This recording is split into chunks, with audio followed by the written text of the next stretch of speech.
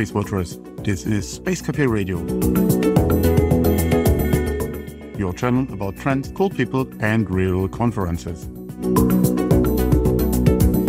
I'm Thorsten, publisher of SpaceWatch.Global, and our team has been visiting the Space Tech Expo 2021 in Bremen. I had the opportunity of talking with Nickie Finnegan, Business Communication Officer at Skyrora, a very cool rocket company in Scotland.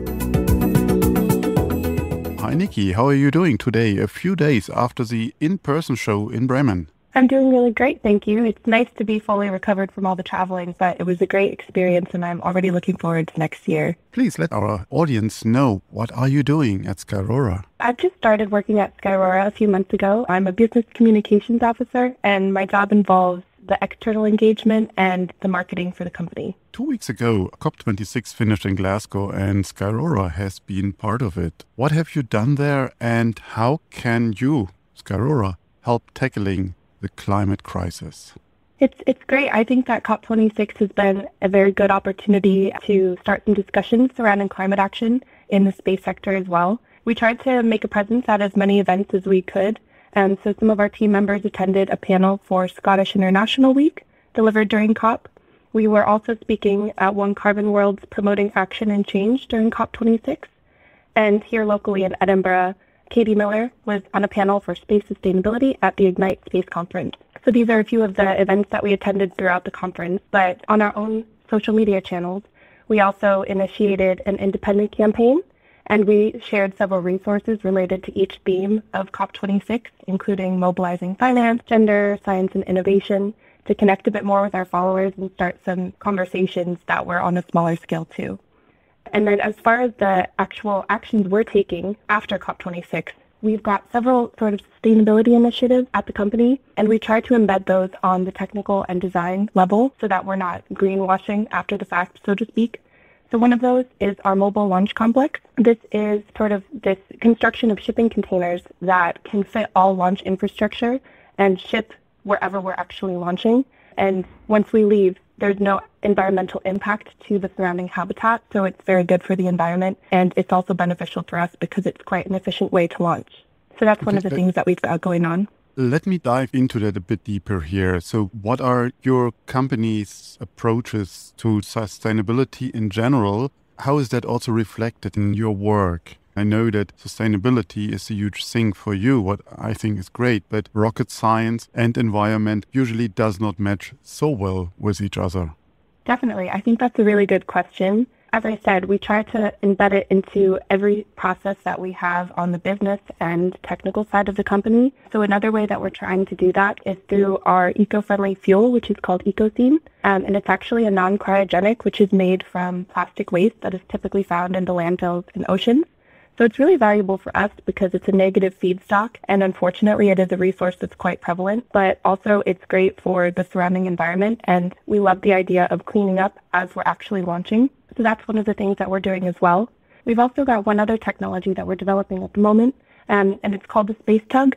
So it's an orbital transfer vehicle, which is essentially a robotic arm that will be deployed in the upper stage of our orbital vehicle, and it can deorbit detrimental space junk, because we're trying to kind of take away as we're deploying additional satellites to manage that very prevalent space junk issue at the moment. Let me ask to clarify that. You're launching a satellite with your rocket, and then your upper stage has a robotic arm built in that you carry to grab some space debris, what is in your neighborhood. Is that correct? Yes, exactly. Our rocket will be launching into low Earth orbit, and through the process of deploying satellites that we're initially intending to launch, we're going to try and deorbit additional satellites to make sure that we're keeping a balance between what we're putting up and what we're actually taking down. Because, with big companies like SpaceX who are launching just an exponential amount of satellites in the coming years, it's really important to invest in these technologies now so it doesn't get out of hand. That sounds super complex in addition to what you already try to achieve with launching a satellite. What is rocket science at the end?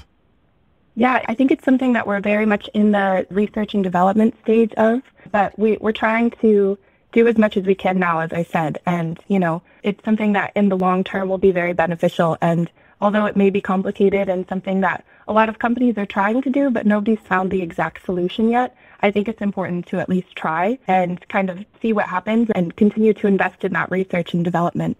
One of the things that was discussed at COP26 actually was mobilizing finance towards innovation. And I think that's super important to do just now before we reach that point of no return. Great. Wonderful initiative. Thanks for pointing that out.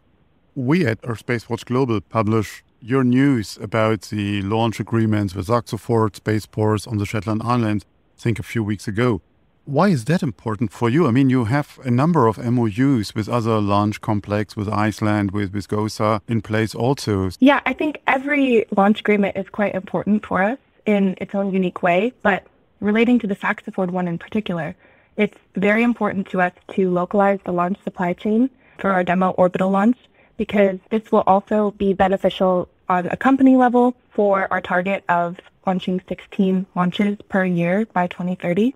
But on a more national level, it's important to localize the finance that's going towards rocket launches that are for UK purposes, and that will help everybody in all industries across the nation. It's also great for the environment because it will kind of eliminate that need for additional fuel to transport launch materials. It's sort of a multifaceted, beneficial agreement for us, and we're really excited to work with them. We had the opportunity talking with Saxofort Spaceport in various our programs. You mentioned 16 launches by 2030. We have end of 2021. There is some time to grow that business into that scale. That's interesting to hear these numbers. But on that note, what is the status of your rocket developments? Yeah, so at the moment, we're currently working on, it's part of our de-risking program. So we have our suborbital Skyrora L, which we're looking to launch soon. And then at the end of 2022, hopefully we will be launching our orbital vehicle, Skyrora XL. So throughout the past few years of the company, we've been conducting several static fire engine tests and preparing all of those, sort of systems to get ready for the actual launch so that hopefully everything goes to plan. And as of right now, we're on schedule and we can't wait for that to happen and get all of these things moving and really champion that space sustainability thing that we've been talking about this whole interview through actual launches. I'm super excited to see that. End of next year, we'll be pretty busy in orbit. Many companies are about to launch, to have their maiden flight for various rockets. It will be interesting to follow that up, and we obviously will do. So my last question are coming back to the in-person event in Bremen. What have been your takeaways from that event? Yeah, absolutely. For me, that was actually one of my first major space conferences I've ever attended. So I think on the scale of going from 2 years ago, having nothing in person, to also being at that conference and also having it be my first one, it was truly an incredible experience. I loved speaking to all the different types of companies there, from small ones to large ones. And something that I noticed throughout was the level of collaboration that was present, which I think is quite unique to the European and Scottish space sector, because when you have these huge companies in the US that have developed their launch practices over many years and they're quite competitive, there's not that same sense of camaraderie and working towards that one goal of growing the space sector together. So I noticed that quite a bit at the conference, and I'm really excited to see that continue in the coming years. Cool. Thank you very, very much, Nickie, for this wonderful interview, and good luck to you and Skyrora for the development. Thank you so much. Thank you for listening today. If you want to stay on the pulse of space, visit our website, our mothership, at SpaceWatch.Global, and subscribe to our newsletters. But of course, don't forget to become a Space Watcher. I'm Thorsten Kriening, CEO and publisher of SpaceWatch.Global, your independent perspective of space.